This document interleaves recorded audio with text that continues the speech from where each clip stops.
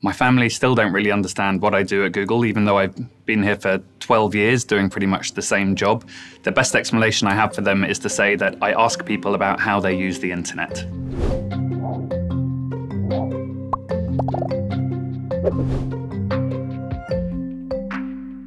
Privacy is a really complex space where there's all sorts of nuanced behaviours and attitudes, and sometimes these things are contradictory.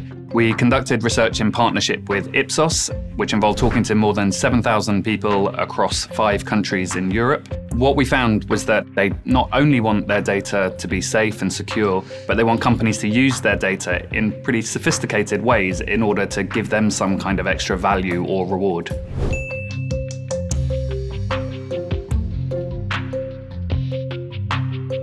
When companies ask people to share information about themselves, people are willing to share their data when there's some meaningful value in doing so. Some of the things we heard from people that constituted value were offering something of monetary value, doing something that would save them time, showing up in the right moments and not in the wrong moments, and also providing information that could be educational or even entertaining. Some of our participants highlighted instances where brands were able to use information about them to give them really relevant and timely messages. And a good example of that is somebody who'd shared information with an airline about their family size, their available budget and their destination, and they then received messages that were actually tailored according to that information. And they really appreciated that the company had used their information in such a sophisticated way to make the messages relevant. Someone gave the example of a clothing retailer who used information about their waist size and height to provide them with suggestions of clothing that they wouldn't have otherwise looked at. And we also found one of our respondents had bought a piece of art from an art dealer and subsequently received emails from them that taught them about the art world. And they found those subsequent emails were continuing to add value to them long after the original interaction and transaction.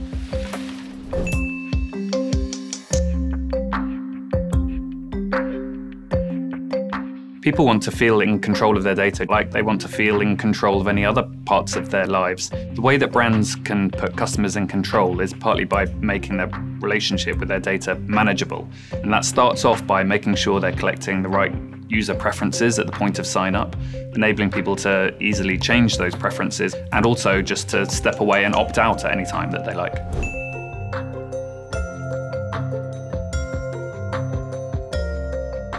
We all share data with dozens, if not hundreds, possibly even thousands of companies, and that can be a very difficult thing for us all to keep track of. People didn't think it was enough to have consented to share their data with some company in the past.